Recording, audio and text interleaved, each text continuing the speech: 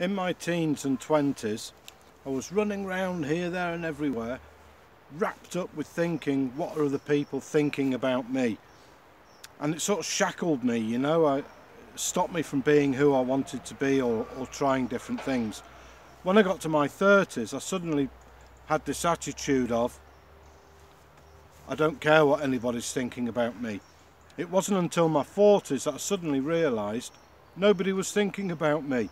Think about it, they're not thinking about you because they're too busy wrapped up thinking about what other people thinking about them. So don't let what you think is the perceived ideas of somebody thinking things about you stop you from being who you want to be. Thanks.